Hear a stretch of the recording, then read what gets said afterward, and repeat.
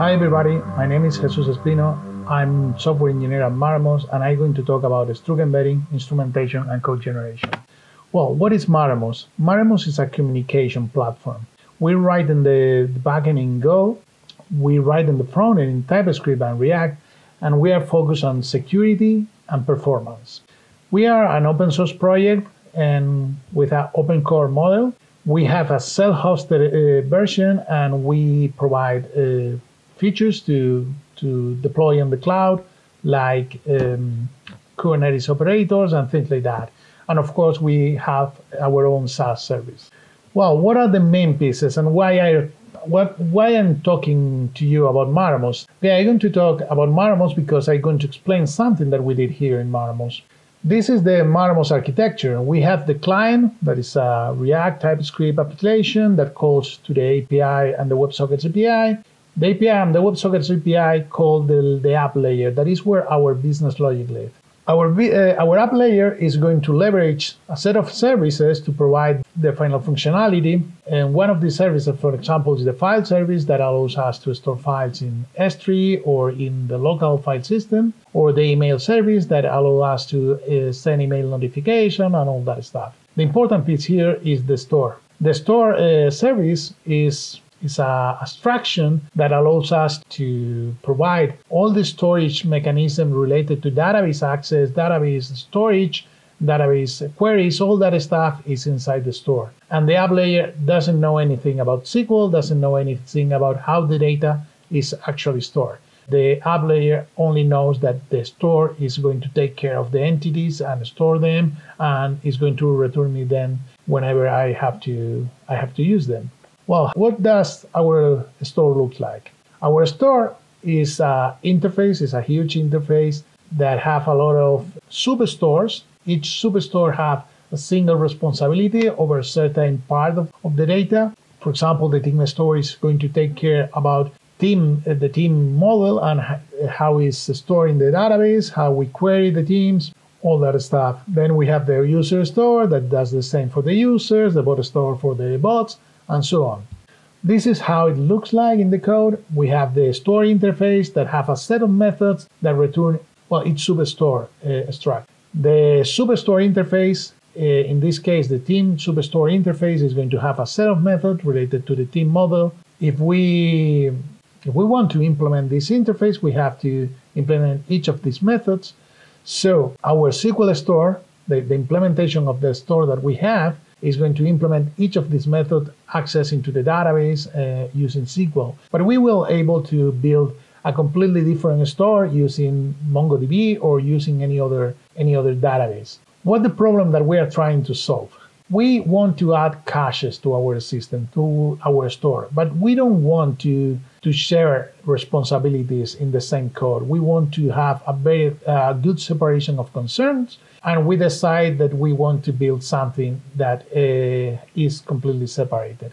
We don't want to see checking, cache invalidation, cache insertions in our SQL-related code.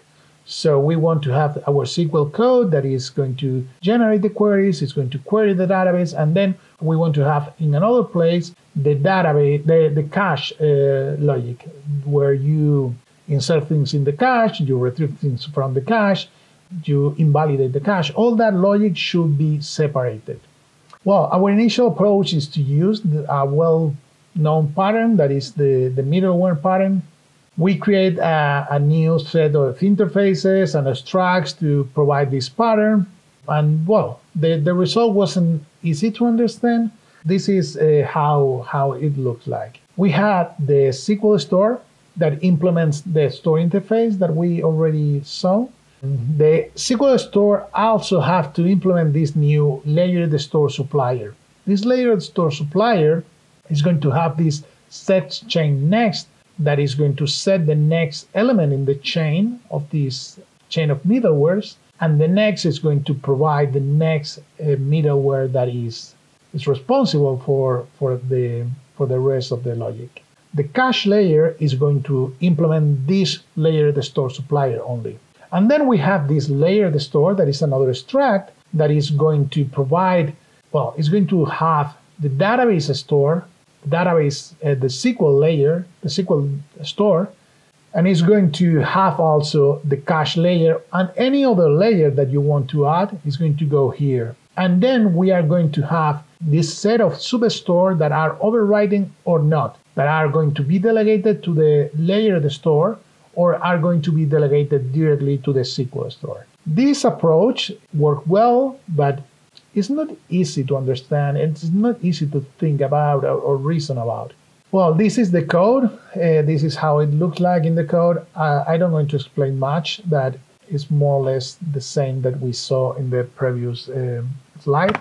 What went well and what didn't work? What went well is the middleware pattern. It's something that is well known, something that is kind of easy to think about it because conceptually you already know the concept of middlewares. You know how it's expected to work.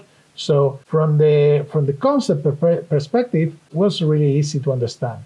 Also, we had the opportunity to provide extra information without affecting the layers beneath. So for example, we were able to add these hints to the cache layer, allowing to add certain extra information, certain context from the app layer to decide if we want to cache something or not, or if we want to invalidate the cache or not. This is because from the app layer, we have way more context and we have the big picture of what we want to do with the data. From the store, we only know that we are adding a new team, we are removing a team, we are adding people to certain teams or something like that. But we don't have the big picture. We don't know why we are adding that. And we don't know if we, right before that, we added other thing and we don't need to cache anything or we don't need to invalidate the cache or whatever. So that was an interesting thing to have, but we weren't using it. So, well, it was a great feature that we weren't taking advantage of that. What didn't work? Well, it was a bit hard to understand and follow all the code there. And at the same time, it was a bit hard to add new caches because you have to modify different places. We have to modify the cache layer, we have to modify the SQL layer, and we have to modify other parts like the layer of the store. It was complicated to add things there, and there was a lot of code in a lot of different places, and was really error prone and wasn't the best approach in terms of maintenance. Well, our current approach. Well, we use for our current approach Struct Embedding. Instead of creating all these middleware logic where you have all these layers and all that stuff, we take advantage of the Struct Embedding feature of Go to create these layers. Just a store, the concept of a store is going to be embedded in another store. So we can create a layer that embeds the store and automatically is going to be a store because it's embedding a store. So this feature is a great feature of the language, and you can build this kind of layers really easy. Well, we rely on the existing interface. We rely on this store interface. We remove the layer, the store, the layered suppliers, all that stuff is gone, and we rely only on the existing store interface. We created this cache store, local cache store, that embeds the other store, the SQL store in it, and we override the method that we need, and everything else is transparent. Well, this is how it looks like. Way simpler, right? The SQL store is going to implement the store. We are going to write all the methods, we are going to write all the SQL code, we are going to write a lot of stuff for the SQL store. That is going to be needed anyway, but for the cache layer, we are going to embed the store. So automatically the cache layer, without any method in it, is going to implement the store. We only need to override the places where the cache needs to take some action. For example, whenever I add a new post, I'm going to cache certain information, or whenever I add a new user, I'm going to cache certain information. Whenever I get some user, I'm going to cache that information. Whenever I modify the user, I have to invalidate that cache. So we only need to find that places where we need to modify and update our cache and override them. And that is what we do. We create this local cache store that embeds a store. Any store can be embedded, but let's think about it the SQL store. So we have the local cache store, and we embed the SQL store in it. Then we have a set of substore that is the specific cache implementation of this substore. In this case, is the team substore. We override the method that gets the team store. In this case, is going to return this own implementation of the team substore. And how we implement this substore? The substore is going to embed again this team store, any team store, but we're going to think about it as the SQL team store. Then we add the root store, that is a private attribute that we are going to use to share some data and share some methods, and it's going to be just the local cache store instance. Finally, we need to add methods to this substore. This method, for example, is get method, and the get method is going to check the cache, it's going to return the cache if there's a hit, and if there's not a hit, it's going to go and use the embedded struct. It's going to take the embedded thing store and use whatever is there. It's going to use the underneath store, so the SQL store, and it's going to get the data from the SQL store, check if there's any error, and if there's no error, I'm going to cache this information and return the result. Well, what went well and what didn't work? One of the things that went really well was the simplicity of the solution. This is very simple, this is very straightforward, this is very clear pattern, it's really easy to understand, really easy to think about it, and really easy to think about other options that we can build with this. Also, it was very simple to add new caches, was super straightforward, was overriding methods and just delegating everything else in the underneath store. You don't need to think about adding in 3 different places code. You only have to add code in the cache layer, and it's all that you need to do. It's a really general approach, so it can be really easy to reuse for other things, as we're going to see soon. What didn't work? Well, there's some subtleties around Struct Embedding. Struct Embedding is a Struct Embedding. It is not inheritance. So you are embedding a struct in another struct. So think about it as something that you are doing manually. You have a struct and you embed something inside that struct. Go provide some kind of syntax sugar to make this struct embedding more comfortable and allow you to call methods from the embedded struct in the parent struct. The parent struct can override that methods, can define that methods, and if the methods is defined, it's going to be called from the parent. But if it's not defined, it's going to be called from the embedded struct. But there's the problem. Whenever you call a struct that embeds other struct, if the method is not defined, it's going to call the underneath method, the embedded struct method. And once you call the embedded struct method, that is not going to know anything about the parent. The context of that method is going to be the embedded object. So there's no information about the parent at all. So if in that method you call another method of struct, doesn't matter if you override that method on the parent, because you are in the context of the embedded struct. So you are going to call the methods of the embedded struct always. So that means that can lead to some subtle errors that are really hard to track and really hard to find. But if you really know what struct embedding is, it's really easy to avoid them. So one of the problems is these subtle errors that can happen. You have to be sure that your team knows what struct embedding means, and for sure know that struct embedding is not inheritance. Okay, another problem is the interface has to be homogeneous. So that means that some flexibility gets removed and doesn't allow you to add this kind of hints or things like that, or specific parameters for certain layers and all that stuff. It's the price that you have to pay to have this homogeneous interface that you can wrap in layers. But this is the first solution. We built this for the cache, went really well actually, but we start thinking, well, we have this new layers architecture that we can leverage for other things.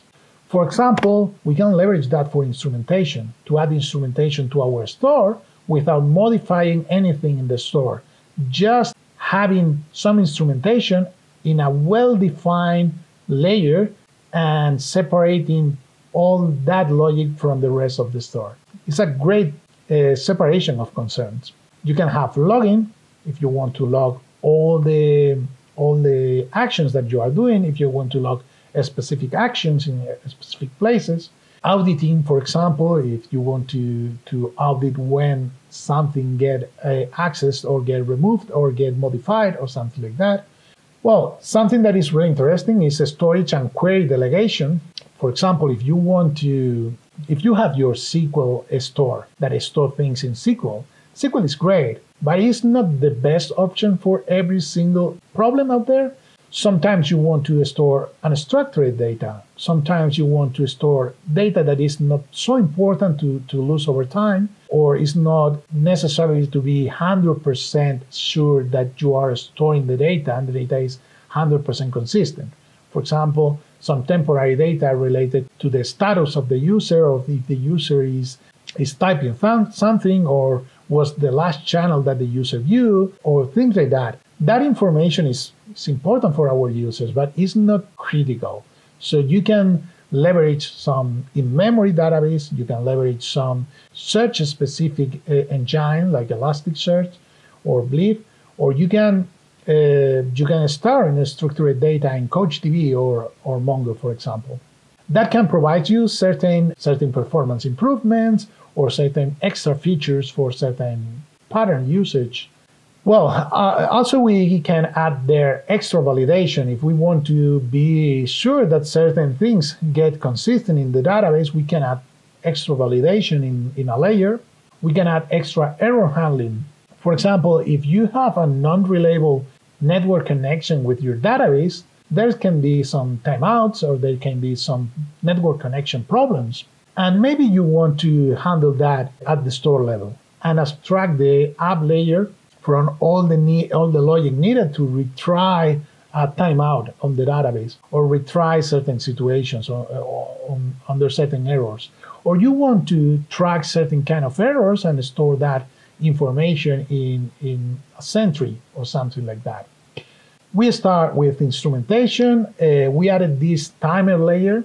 The timer layer is just a layer that wraps every single method in the store and adds a timer and calculates how much time it takes to execute the query in the store. Yeah, it wraps everything that and with an almost identical method.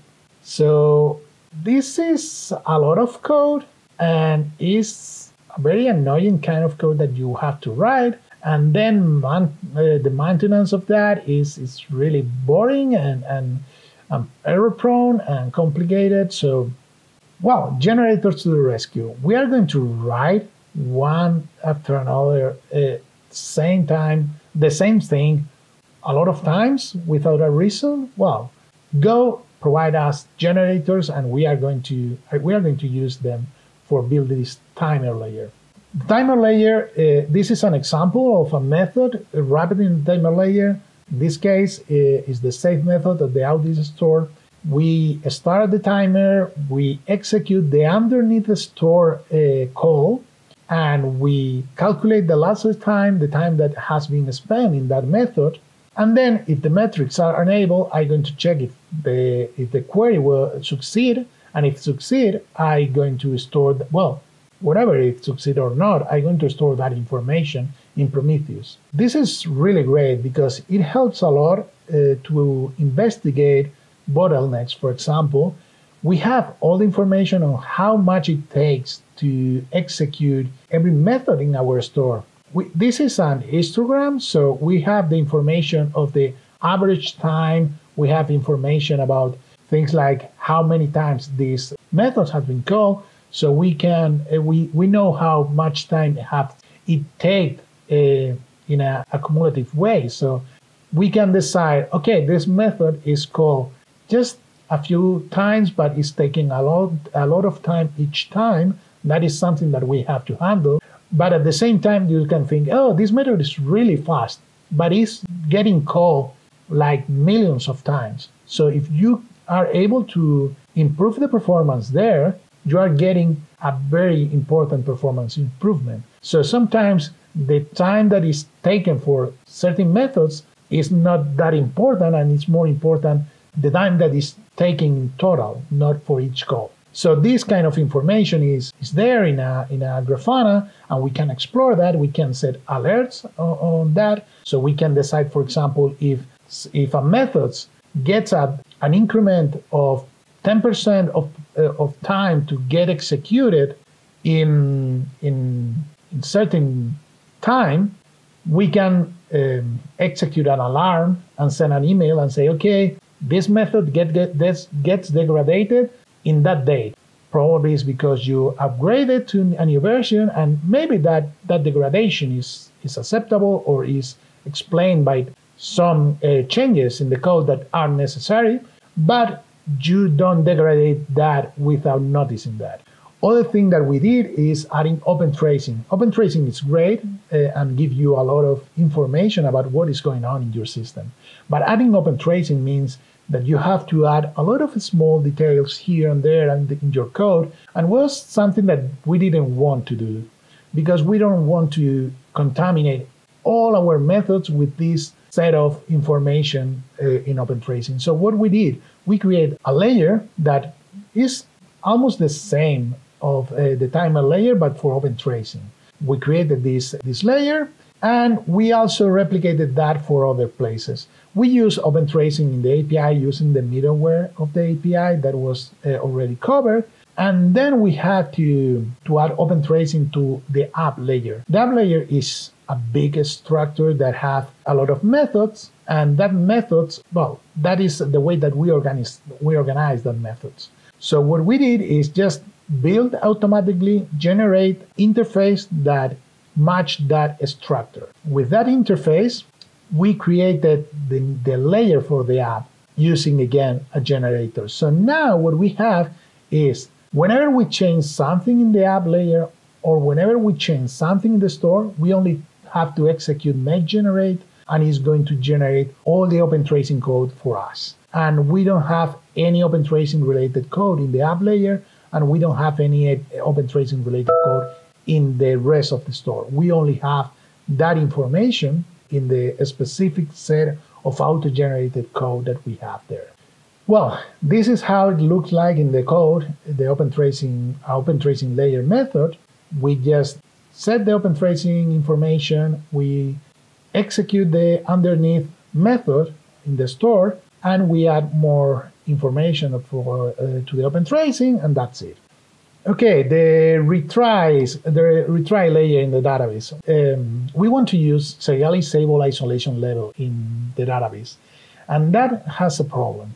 When you use read committed, basically you try to execute the queries, and 99.999% of the time is going to work pretty well. And when the load is pretty low, it's almost impossible. It's really, really hard to reproduce that, a transaction failing there.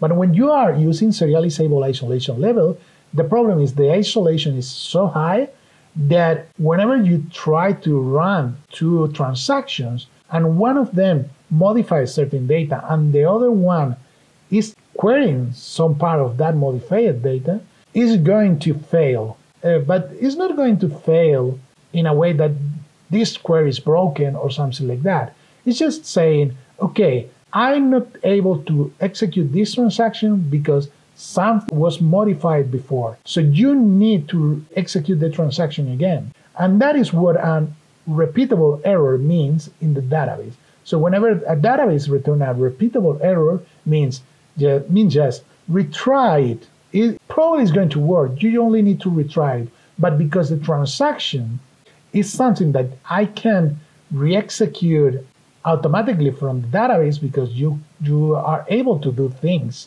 between the transactions and you are able to do calculations between the transactions, it's not easy for the database to infer that the transaction is repeatable by itself. So you need to repeat the transaction from the outside. Well, because we need to repeat the transactions when we receive a repeatable error, that was pretty easy to do with a layer. We just generate automatically a layer that catch any error that is a repeatable error and try again.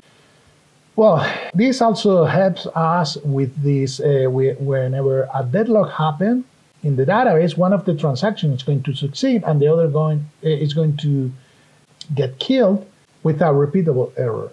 So that is something that happened really in a really rare way, but is something that can happen in very loaded environments.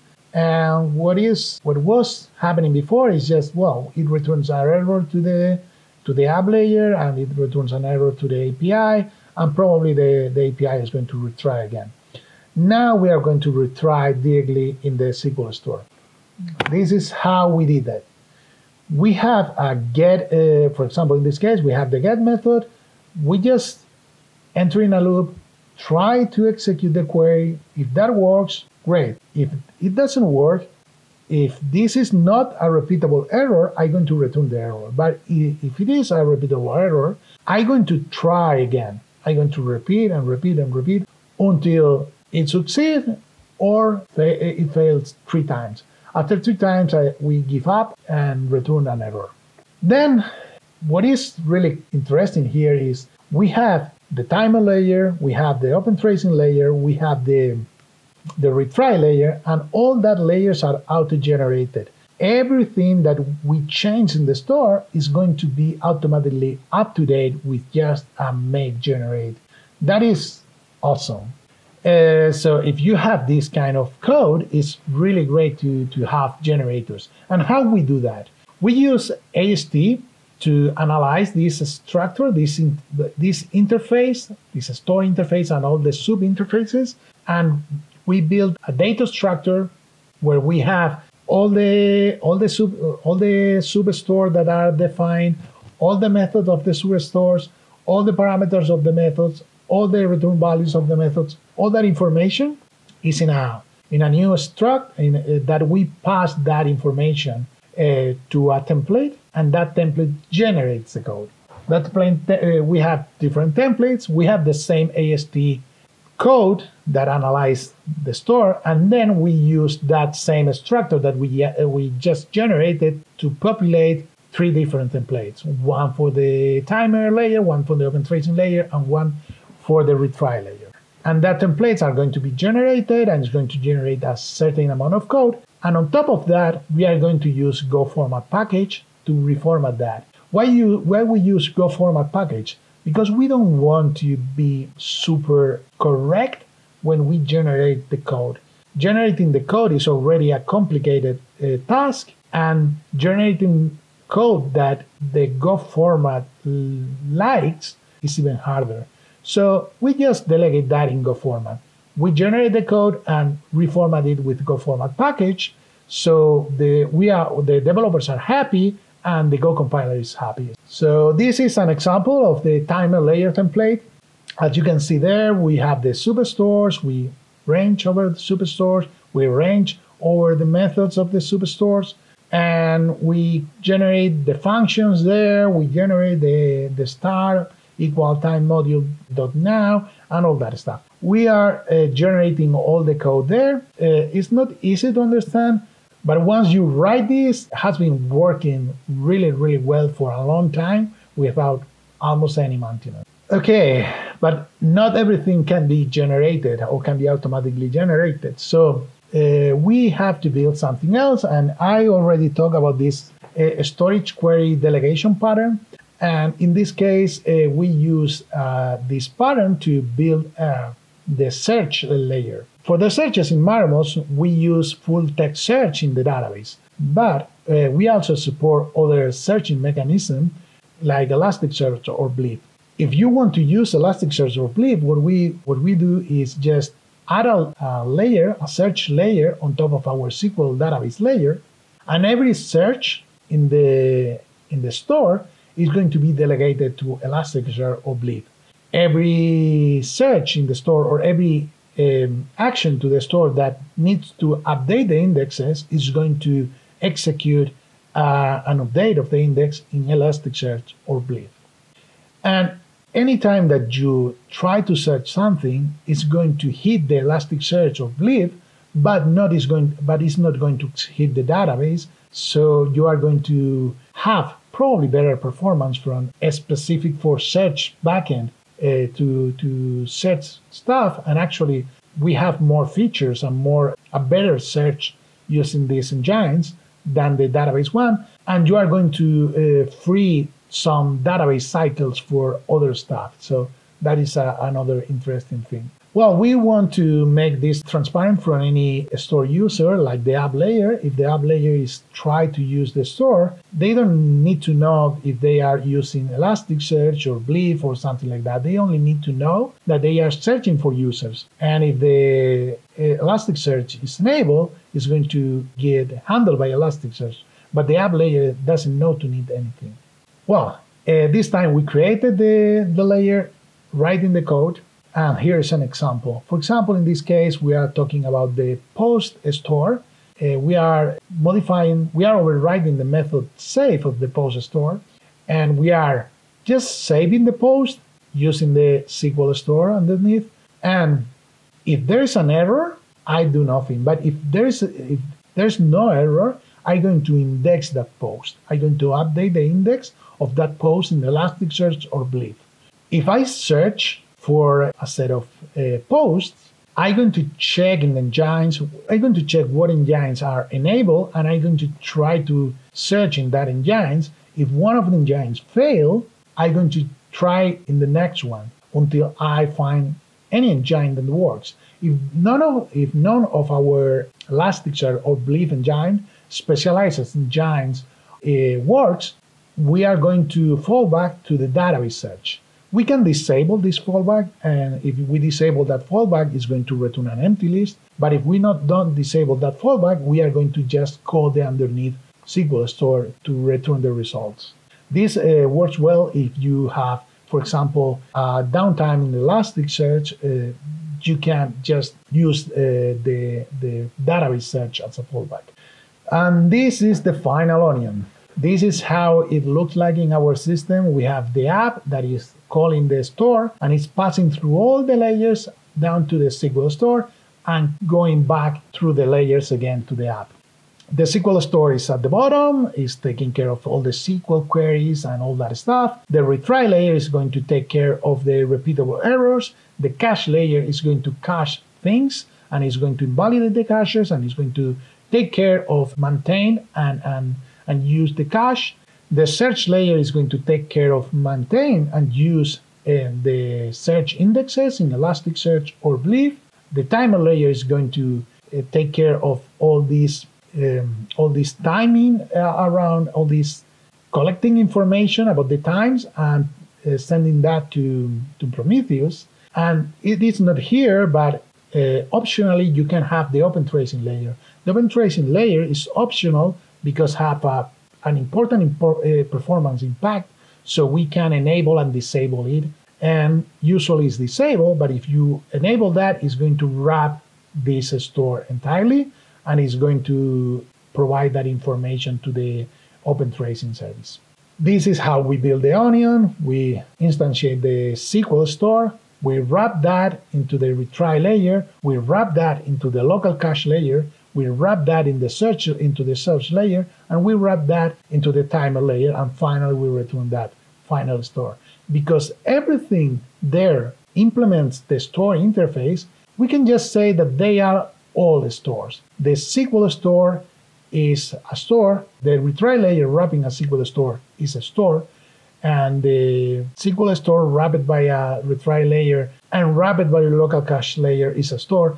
We can reorganize all these and change where the layers are. For example, I can move the timer layer right after the SQL store, and that way we are going to measure only the time that the SQL store is taking. If you consider that the local cache layer, the cache layer that we are using, is contaminating the data because you are interested on how much time the database is taking, and you don't care about how much time is the store taking in general, only about the database, you can move the timer layer up there. Even you can create another timer layer and have different information, the SQL store information and the store information. You can play with this concept of everything as a store to move the layers and make decisions about how we set up the layers. And disable any of these layers is just not adding the wrapping. So if you want to enable, or if you want to disable the search layer, you can just decide by a config setting if you want to have a search layer or not. And you just don't wrap the store with this layer, and that's it. Well, there's some drawbacks. As I said already, all the layers has to share the same interface. That is a problem because you don't have enough flexibility to add certain things like the hints for the cache without modifying the whole store. So you have to modify the whole store interface if you want to add these hints for the cache, but if you want to add other kind of hints for the search, or if you want to add other kind of extra information for open tracing or for timing, you have to add more and more and more information to the store interface. And that is something that doesn't scale well. So I think this is the price to pay. You have to accept that you have to use the same interface if you want to build this layer-based approach. Probably there are some tricks that you can try, but it's not something that by design is going to fit well. Then the other problem is embedding is not inheritance. So it is not a problem per se, but it's something that can generate problems if the people doesn't understand well that. The team of the people that is touching the store in this case needs to understand that the embedding is not inheritance. Embedding is struct embedding. So you need to understand that well and how embedding works to not end up having weird bugs that are really hard to debug. Well, some reference, if you want to see how we implemented the store and the store layers and the generators and all that stuff, is publicly available in our Mattermost server repo in the store directory. You also, if you want to see our old version of that with the middlewares and all that stuff, you can check the version 5.0.0 that is a bit old already. But you can check that and, well, it can be interesting. If you want to know more about Struct Embedding, there's a talk really interesting from UK, from GopherCon UK. And if you want to know more about code generation, there's another talk from GopherCon UK that is really interesting too. So thank you.